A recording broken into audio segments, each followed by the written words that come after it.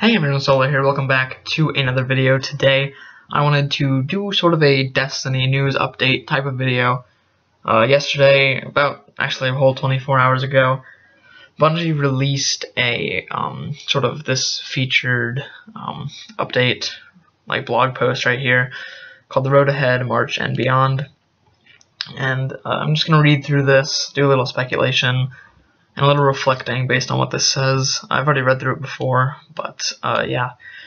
Basically, they said that they're having the final event for Destiny, and it's going to be called the Age of Triumph, and they intend for it to be a fun and memorable celebration that will bring the first major chapter of our Destiny adventures to a fitting close.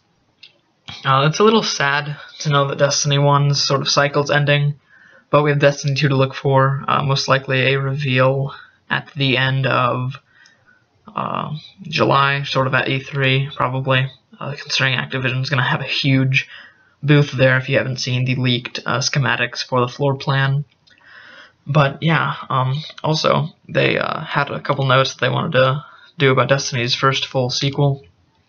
They say they represent the start of a new adventure for every player, new worlds to explore, stories to tell, powers to acquire, and new loot to earn.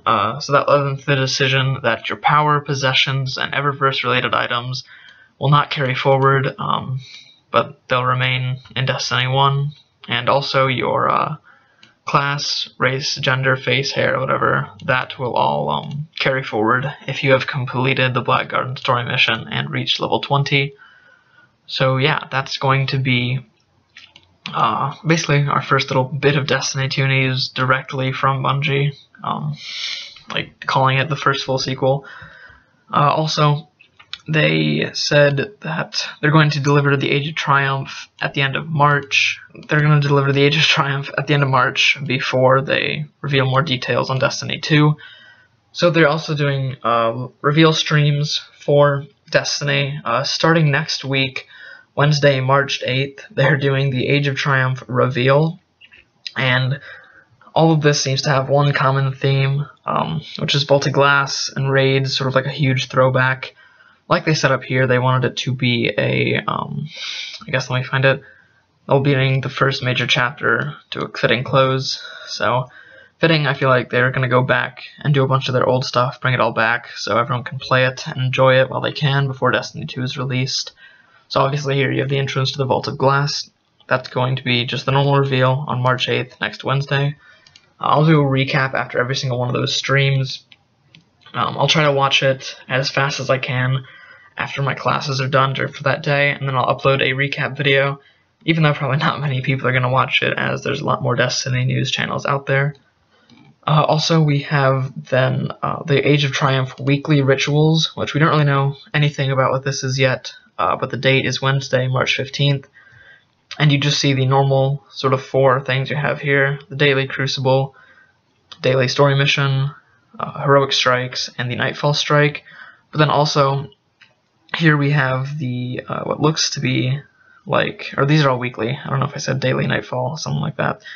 But then we also have the addition of the Prison of Elders logo right here, that being a weekly ritual, I'm assuming, and then the raid logo. So maybe each week they will have the old raids come back with probably like new modifiers, different rewards, maybe even challenge modes to the old raids. That'd be pretty cool. That's personally what I think they're going to do, is add challenge modes and different modifiers to Prison of Elders and the raids, which would be pretty sweet, personally in my opinion. Lastly, here we have the Age of Triumph March Sandbox, or the Age of Triumph Sandbox update on Wednesday, March 22nd. This also has a picture of a hunter in what could be the new Vault of Glass gear. It looks very Vex inspired, and he is in the Vault of Glass right here, as you can see with the background and the rocks on the bottom here.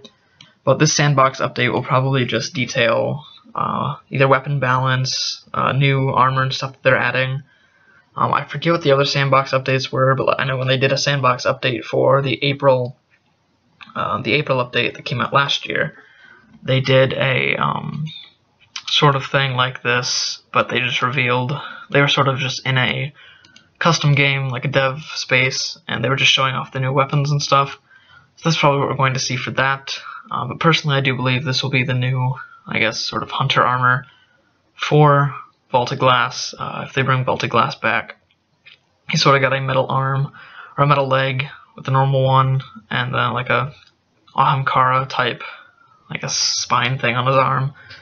Looks pretty cool to me, but we'll have to wait and see on Wednesday what all this stuff sort of means.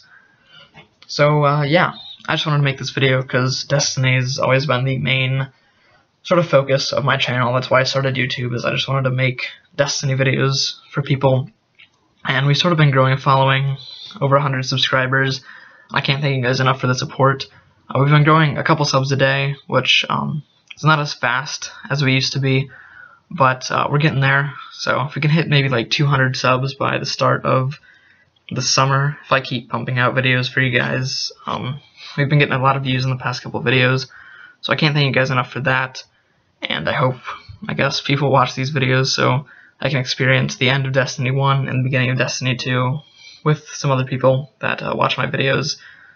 And so yeah, I just wanted to thank you guys for watching this little update video.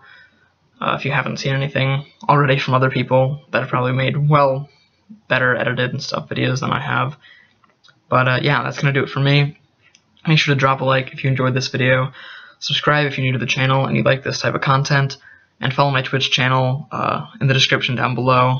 I do Destiny streams sometimes to try to get that Can't Stop the Signal emblem that you get for 77 hours of streaming. So that'll be pretty sweet. But yeah, that's going to do it for me, and I'll see you guys in the next one.